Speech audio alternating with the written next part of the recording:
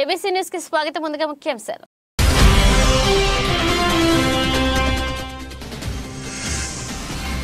వాస్తవ ఘటనలతో ఉప్పు సత్యాగ్రహం డిసెంబర్ 2వ వారంలో విడుదల. దర్శకుడు సత్యారెడ్డి.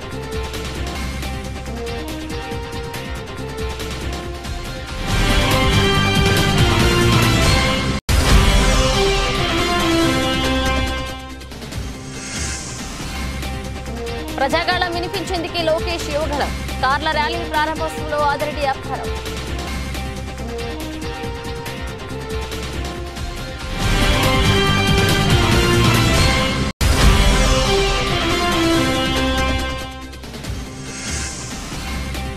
నారాయణ స్కూల్లో ఘనంగా థ్యాంక్స్ గివింగ్ డే. ఆంధ్రులకు, వృద్ధులకు, అనాథలకు స్వీట్లు, పండ్లు, చాక్లెట్లు, బిస్కెట్లు పంపిణీ.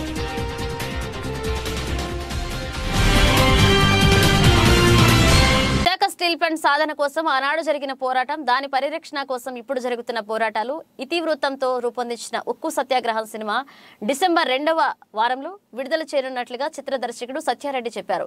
ఇక ప్రైవేటీకరణ నాపాలని, విశాఖ ఉక్కును పరిరక్షించాలని ఈ చిత్రం ద్వారా చాటి చెప్తున్నట్లుగా ఆయన తెలియజేశారు.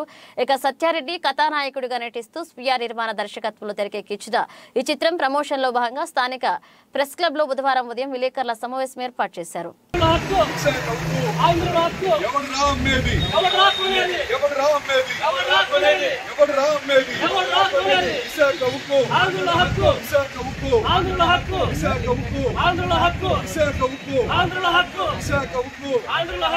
ఎన్నికైన వ్యక్తిని నేను. తమిళ్, హిందీ భాషల్లో కూడా చిత్రాలు నిర్మించాను. ఈ చిత్రం డిసెంబర్ 2వ వారంలో సుమారుగా 15వ తారీఖు రిలీజ్ చేయడానికి ఏర్పాటు చేస్తున్నాం. కథాంశం అంతా ఇప్పుడు మీకు చెప్పాను. ఈ సినిమాని భారీ స్థాయిలోనే 200 నుంచి 300 థియేటర్లలో పాన్ ఇండియా మూవీగా రిలీజ్ చేయడానికి ఏర్పాట్లు జరుగుతున్నాయి. అన్ని కార్యక్రమాలు పూర్తయినాయి. షూటింగ్తో పాటు పోస్ట్ ప్రొడక్షన్, సెన్సార్ కార్యక్రమాలు, మిగతా కార్యక్రమాలు కూడా అన్ని పూర్తి చేసుకొని త్వరలో డిసెంబర్ 2వ వారంలో రిలీజ్కి సిద్ధమవుతుందని తెలియజేస్తున్నాను. హిందీ, కన్నడ, మలయాళంతో పాటుగా ప్రపంచంలో ఉన్న రష్యన్ కంట్రీ వాళ్ళు ఈ సినిమాకి కొంచెం లింక్ ఉంది సార్. రష్యన్ యాక్టర్స్ కూడా ఈ సినిమాలో యాక్ట్ చేశారు. అది సబ్ టైటిల్స్ తోటి రష్యన్ లాంగ్వేజ్లో కూడా మేము రిలీజ్ చేయడానికి ఏర్పాటు చేస్తాం.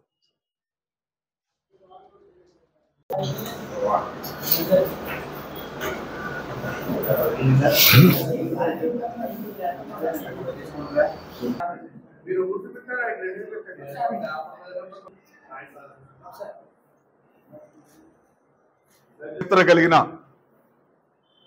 రాజమహేంద్రవరంలోని ప్రింట్ అండ్ ఎలక్ట్రానిక్ మీడియా మిత్రులకు జనం ఎంటర్టైన్మెంట్ తరపున, నా తెలుగు సేన ఫౌండేషన్ తరపున మీ అందరికీ చేతులెత్తి నమస్కరిస్తున్నాను. తెలుగు జాతి చరిత్ర, తెలుగు వారసత్వం ఇవన్నీ ప్రపంచానికి తెలియజేయాలనే ఉద్దేశంతో ప్రజాయుద్ధ నౌక, రామదాసు, అన్నమయ్య, వంగపండు లాంటి వారి తర్వాత ప్రజా వాగ్గేయకారుడైనటువంటి కలామ తల్లి ముద్దుబిడ్డ, తెలుగు ప్రజల ఆశాజ్యోతి, విప్లవ కవి గద్దర్ గారు విశాఖ ఉక్కు తెలుగు వారి హక్కు, దీన్ని ప్రైవేటీకరణ చేస్తే చూస్తూ ఊరుకోబోమంటూ ఉక్కు సత్యాగ్రహం ఆనాడు దండయాత్రను దండయాత్రగా మార్చి ఉప్పు సత్యాగ్రహాన్ని అహింసా మార్గంలో సాధించినటువంటి మహాత్మా గాంధీ స్ఫూర్తితోటి ఈరోజు లక్షలాది మంది తెలుగు ప్రజల ఉద్యమాల కారణంగా 32 మంది ప్రాణ త్యాగాల ఫలితంగా ఏర్పడినటువంటి విశాఖ స్టీల్ ప్లాంట్ ప్రైవేటీకరణ అయిపోతుంటే 2000 సంవత్సరాల క్రితం శాతవాహన చక్రవర్తులు తెలుగు జాతికి ప్రాణం పోస్తే 500 సంవత్సరాల క్రితం మాదిరాజు చెన్నై శెట్టి అనే అతను మద్రాసు పట్టణాన్ని నిర్మిస్తే దేశ భాషలందు లెస్స అని కన్నడికుడైన శ్రీకృష్ణదేవరాయలు మన తెలుగు భాషను కీర్తిస్తే, ఇటాలియన్ ఆఫ్ ద ఈస్ట్ మీ తెలుగు దేశ భాషలందే కాదు విదేశీ భాషలందు సైతం మీ తెలుగు లెస్సేనని ప్రపంచానికి నికాలో డకాంటే అనే విదేశీ పర్యాటకుడు సాటాడు. ఉమ్మడి మద్రాసు రాష్ట్రంలో ఇచ్చాపురం నుంచి తంజావూరు వరకు కోట్లాది మంది తెలుగు ప్రజలు వారి పరిపాలనలో తమిళుల దగ్గర గొల్టీ వాళ్ళనే పేరుతోటి అవమానాలకు, అన్యాయాలకు, అక్రమాలకు, నిధులు నియమాలు లేక ఇబ్బందులు పడుతుంటే మహానుభావుడు పొట్టి శ్రీరాములు నిరాహార దీక్ష చేసి ప్రాణత్యాగం చేస్తే ఆ అమరజీవి శవాన్ని మద్రాస్ పట్టణం నుంచి మన గుడివాడ తీసుకురావటానికి కానీ, ఆ అమరజీవి శవాన్ని కళ్ళతోటి చూస్తే, ఆ అమరజీవి శవయాత్రలో పాల్గొంటే ఎవడి మీదమైనా కఠిన చర్యలు తీసుకుంటానని ఆనాటి ముఖ్యమంత్రి రాజాజీ ఆదేశాలు జారీ చేస్తే, ముఖ్యమంత్రి జగన్మోహన్ రెడ్డి నిరంకుశ పాలనలో ఉక్కురు వికిరవుతున్న ప్రజలు తరపున ఉద్యమించేందుకే తమ తెలుగుదేశం పార్టీ జాతీయ ప్రధాన కార్యదర్శి నారా లోకేష్ యువగాళం పేరిట పాదయాత్ర చేపట్టారని మాజీ ఎమ్మెల్సీ ఆదిరెడ్డి అప్పారావు అన్నారు. ఇక కోనసీమ జిల్లా రాజోలు నియోజకవర్గం పొదలాడ నుంచి నారా లోకేష్ తన యువగాళం పాదయాత్రను సోమవారం పునఃప్రారంభించిన నేపథ్యంలో ఆ పాదయాత్రలో పాల్గొనేందుకు రాజమహేంద్రవరం సిటీ నియోజకవర్గం నుంచి సుమారు 100 కార్లతో టీడీపీ నాయకులు, కార్యకర్తలు బయలుదేరి ర్యాలీగా వెళ్లారు.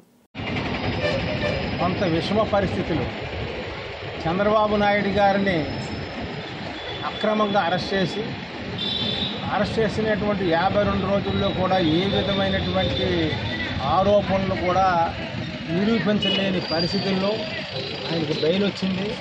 తర్వాత ఆ పాదయాత్రకి కొంత బ్రేక్ ఇవ్వడం జరిగింది. మరలా ఈ రోజున యువగలం పాదయాత్ర రాజోల్లో మొదలవుతుంది. అక్కడి నుంచి రూట్ మ్యాప్ వైజాగ్లో క్లోజ్ చేయడం జరుగుతుంది. అయితే రాజమండ్రి సిటీ నుంచి సుమారుగా 50 కార్లు వెళ్ళడం జరుగుతుంది.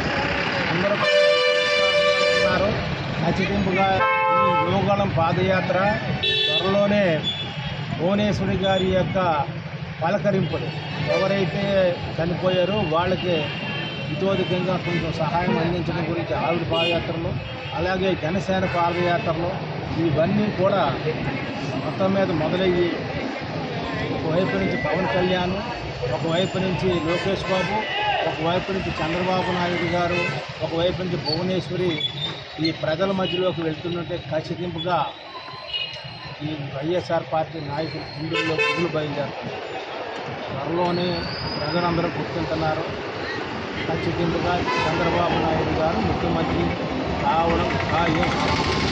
జగన్ ఆంధ్రాకు ఎందుకు కావాలనే కార్యక్రమం రాజమండ్రి రూరల్ నియోజకవర్గ కోఆర్డినేటర్ మరియు రాష్ట్ర greening and beautification corporation chairman చంద్ర నాగేశ్వర ఆదేశాలతో రాజమండ్రి రూరల్ జేసీఎస్ ఇన్ఛార్జ్ మరియు తూర్పు గోదావరి జిల్లా కార్యదర్శి తాటికొండ విష్ణుమూర్తి ఆధ్వర్యంలో ధవళేశ్వరం సచివాలయం 4 నందు మహాత్మా జ్యోతిరావు పూలే గారి 133వ వర్ధంతి సందర్భంగా ఆయనకు ఘనంగా నివాళులర్పించి అనంతరం ఆ సచివాలయ పరిధిలో సుమారు 39,50 లక్షల రూపాయలతో చేపట్టిన వివిధ సంక్షేమ అభివృద్ధి పథకాల వివరాలను తెలిపే డిస్ప్లే బోర్డును ఆవిష్కరించారు.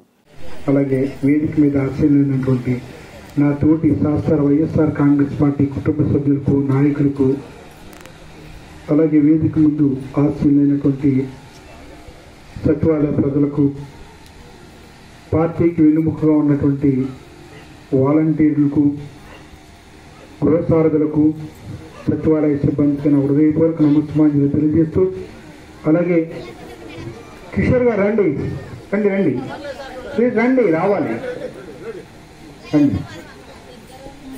హృదయపూర్వక నమస్కారం గారు తరపున మరొకసారి హృదయపూర్వక కృతజ్ఞతలు, అభినందనలు తెలియజేస్తూ, మరి ఆరు తరపున రాజమండ్రి రూరల్ కోఆర్డినేటర్ గారి తరపున ఈనాటి మరి స్వర్గీయ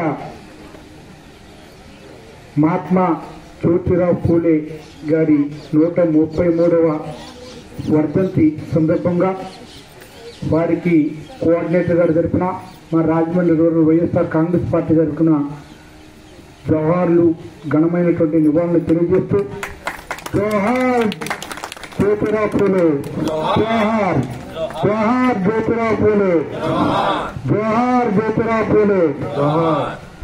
మరి వారికి ఘనమైన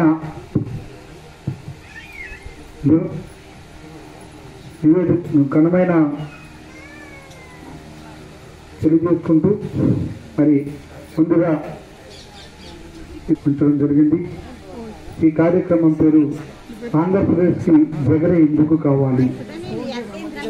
మరి జగనే ఎందుకు కావాలి అనేటువంటి కార్యక్రమం చెప్పుకుంటూ వెళ్తే మరి సోదరుడు సురేష్ గారు చాలా కూలంకషంగా చెప్పడం జరిగింది. ఇంకా ఆయన చెప్పిన తర్వాత మరొకసారి చెప్తే బోరు కొట్టినట్టు ఉంటుందేమో. చాలా చాలా బాగా చెప్పారు. వారికి కూడా ప్రత్యేకమైనటువంటి అభినందనలు తెలియజేస్తూ మరి ముందుగా జగన్మోహన్ రెడ్డి గారు అధికార వికేంద్రీకరణ చేస్తే రాష్ట్రం బాగుంటుంది, గ్రామాలు బాగుంటాయి. అంటే అధికార వికేంద్రీకరణ చేస్తే గ్రామాలు బాగుంటాయి, దాని ద్వారాగా రాష్ట్రం బాగుంటుంది, దాని ద్వారాగా దేశం బాగుంటుంది అనేటువంటి ఆశించి మరి అధికార వికేంద్రీకరణ మన గ్రామం నుండే స్టార్ట్ చేయడం జరిగింది. అదేంటో మీకు తెలుసు, సచివాలయ వ్యవస్థ, వాలంటీర్ వ్యవస్థ. మరి గతంలో మన పంచాయతీని తీసుకుంటే 30 మంది పంచాయతీ అధికారులు ఉండేవారు. మీ ధవళేశ్వరం గ్రామాన్ని తీసుకుంటే ఒకే చోట సచివాలయం ఉండేది, పంచాయతీ ఆఫీస్ ఉండేది. ఇంకా ఆ 30 మంది అధికారులు కూడా ఇంకా ప్రజలకు దగ్గర తీసుకురావాలి. నారాయణ విద్యా సంస్థలో విద్యార్థులకు ఉన్నత భావాలను, ఉత్తమ విలువలను ప్రతిపాదిస్తూ ఎన్నో యాక్టివిటీస్, ఈవెంట్స్ జరుగుతున్నాయనేది విదితమే. ఇందులో భాగంగా రాజమహేంద్రవరంలో ఉన్న నారాయణ విద్యా సంస్థల సిబ్బంది, విద్యార్థులు గత 2 రోజులుగా నగరంలో ఉన్న ప్రముఖ ఆంధ్రుల పాఠశాలలు, వృద్ధాశ్రమాలు, అనాథ శరణాలయాలను సందర్శించి వాళ్ళకి వివిధ రకాల పళ్ళు, స్వీట్స్, చాక్లెట్లు, బిస్కెట్లు పంపిణీ చేశారు.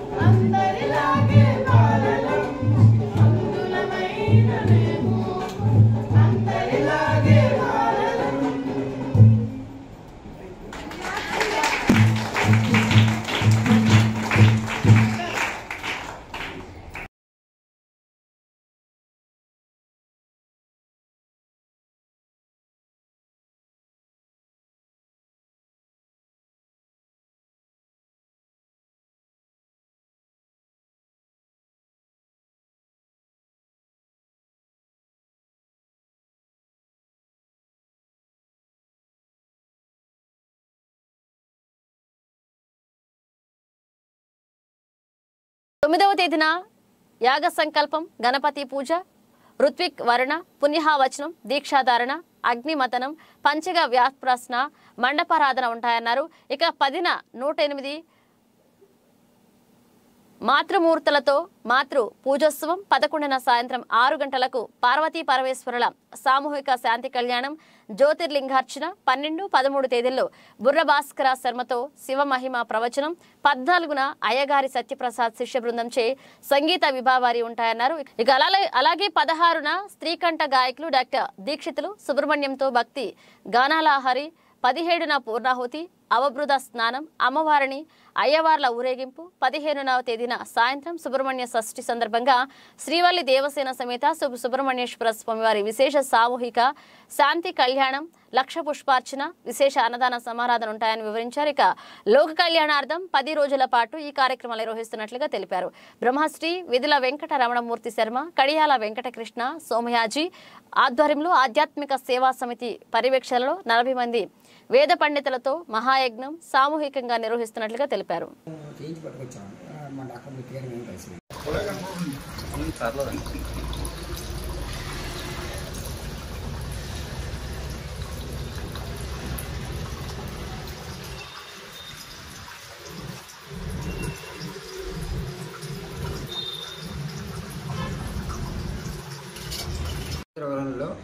సుబ్రహ్మణ్య షష్ఠి మహోత్సవ సందర్భంగా డిసెంబర్ 9వ తారీఖు నుంచి డిసెంబర్ 18 వరకు కూడా శ్రీ సహస్రచండీ సహిత సుబ్రహ్మణ్యేశ్వర శ్రీరుద్ర పంచాయతీ మహాయజ్ఞం అని 44 మంది వేద పండితులు సామూహికంగా మహాయజ్ఞం చేస్తున్నామండి.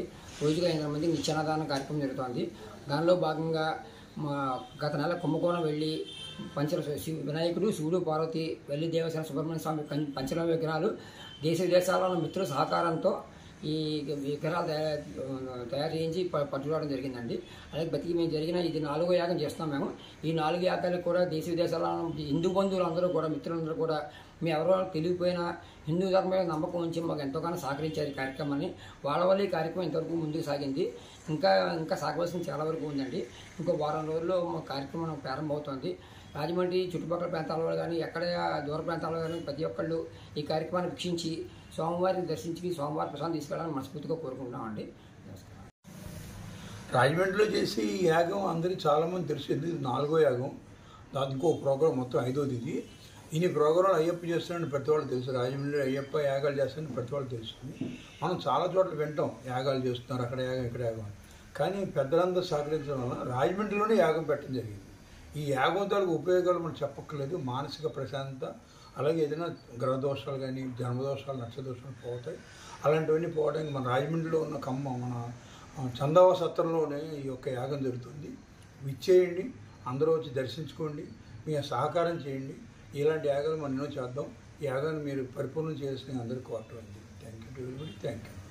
జిల్లాలో పరిశ్రమల ఏర్పాటుకు అత్యంత ప్రాధాన్యత ఇచ్చే క్రమంలో పరిశ్రమల ఏర్పాటుకు ముందుకు వచ్చే పారిశ్రామికవేత్తలకు అధికారులు అందుబాటులో ఉంటారని కలెక్టర్ కె మాధవిలత పేర్కొన్నారు. తాడేపల్లి నుంచి ఎంఎస్సి సిడిపి నిధులతో అంచనా విలువ గల 20.64 కోట్లతో కలవచర్లలో చేపట్టనున్న నూతన పారిశ్రామిక వాడకు ముఖ్యమంత్రి వైఎస్ జగన్మోహన్ రెడ్డి వర్చువల్ ద్వారా శంకుస్థాపన చేశారు.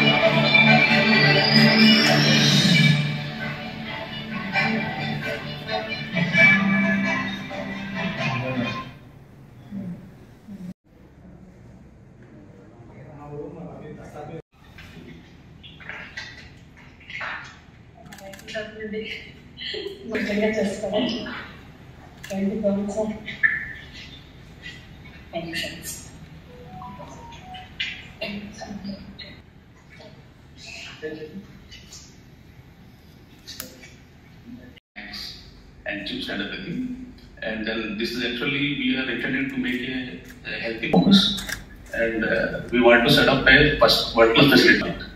We are very giving us permissions at a very fast pace.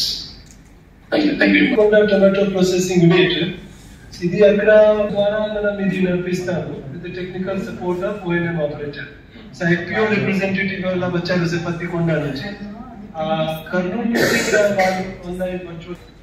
Pattikonda vegetable farmer producer company CEO sir. మా పేరు ముందులో కలగంట ఉన్నటువంటి పత్తికొండ టమాటో ప్రాసెసింగ్ యూనిట్ ని మాకి దేవుడిపై పడేస్తున్నటువంటి చాలా కాలం నుంచి కూడా ద్వారా మళ్ళీ మనం రకరకాలైనటువంటి ఐటమ్స్ తయారు చేసి వాటిని మనం ఇతర దేశాలకు ప్రోడక్ట్ మనం పంపించడానికి కూడా ఈ మంచి అవకాశాన్ని మాకు కల్పించినందుకు మరి సార్ గారికి మరీ కృతజ్ఞతలు తెలియజేస్తున్నాం సార్. Thank you sir.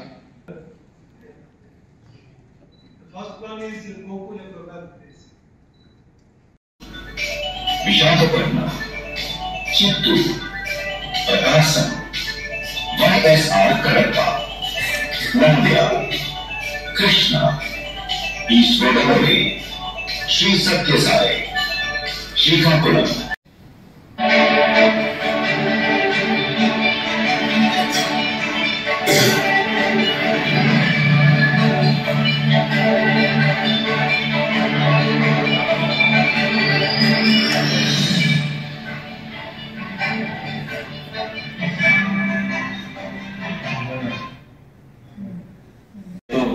మంచి కార్యక్రమం జరుగుతాం.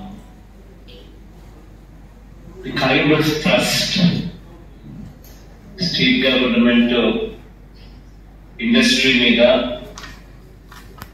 మరి ముఖ్యంగా ఎంఎస్ఎంఈ సెక్టర్ మీద, ఫుడ్ ప్రాసెసింగ్ సెక్టర్స్ మీద ఏ రకమైన ఫోకస్ పెడతా ఉంది అని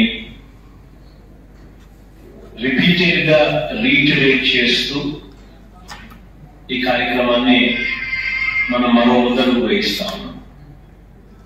so the collectors at their level, in their districts, would also understand the trust. అక్కడ వాళ్ళు కూడా హ్యాండ్ హోల్డింగ్ చేసే కార్యక్రమం, ప్రక్రియ, దాని ఇంపార్టెన్స్ తెలుసుకుని అడుగులు వేయించే కార్యక్రమం చేస్తారు. ఇన్ఫాక్ట్ గ్లోబల్ ఇన్వెస్టర్ సమిట్ లో మనం దాదాపుగా 386 MOUs, 386 MOUs మనం చేసుకోవడము,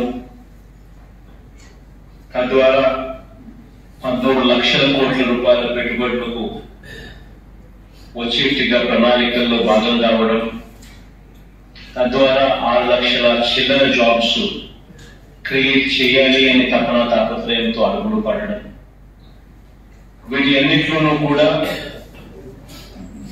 హ్యాండ్ హోల్డింగ్ చేస్తూ పీరియాడికల్ గా, రిపీటెడ్ గా, ఎవ్రీ మంత్ రివ్యూస్ తీసుకుంటూ హ్యాండ్ హోల్డింగ్ ప్రోగ్రెస్ ను మానిటర్ చేస్తూ అడుగులు వేస్తా ఉన్నాం.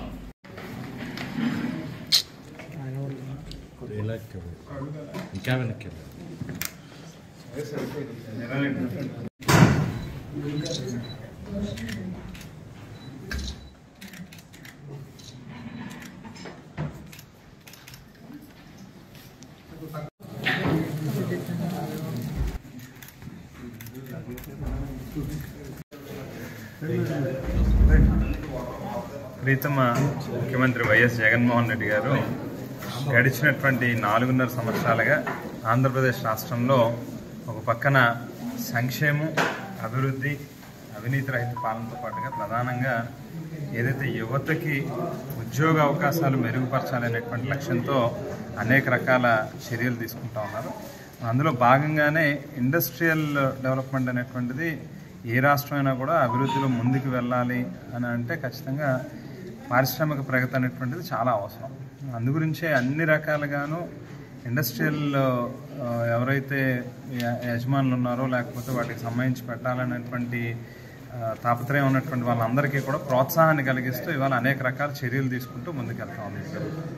అందులో భాగంగానే ఇవాళ రాజానగరం నియోజకవర్గంలో కలవచర్ల గ్రామంలో సుమారుగా 104 ఎకరాల విస్తీర్ణంలో ఒక ఇండస్ట్రియల్ ఎస్టేట్ని ఎస్టాబ్లిష్ చేసేదానికి నిర్ణయం తీసుకోవడం, దానికి సంబంధించినటువంటి ఇన్ఫ్రాస్ట్రక్చర్ డెవలప్మెంట్కి సంబంధించినటువంటి నిధులు కూడా మంజూరు చేసి ఇవాళ దానికి సంబంధించినటువంటి గ్రౌండ్ బ్రేకింగ్ ప్రోగ్రామ్ని ముఖ్యమంత్రి గారు వర్చువల్గా నిర్వహించడం జరుగుతోంది.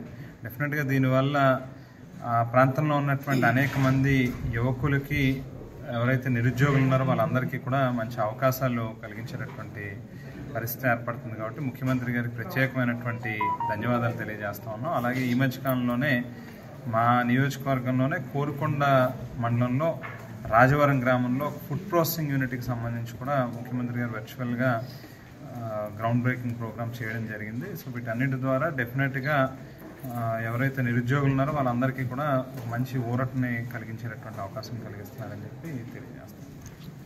బులెటిన్ ముగించే ముందు హెడ్లైన్స్ మరోసారి.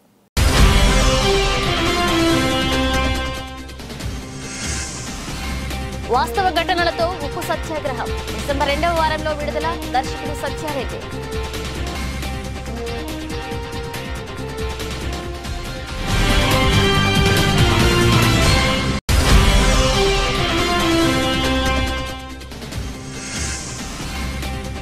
ప్రజాగాళం వినిపించేందుకే లోకేష్ యువగళం కార్ల ర్యాలీ ప్రారంభోత్సవంలో ఆదిరెడ్డి అప్పారావు.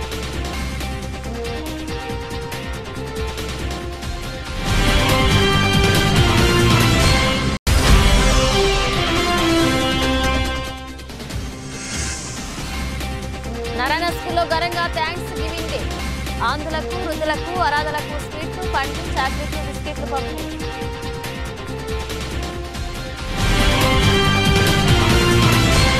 ఇవి ఇప్పుడు ఒక అప్డేట్స్ తో మళ్ళీ కలుద్దాం.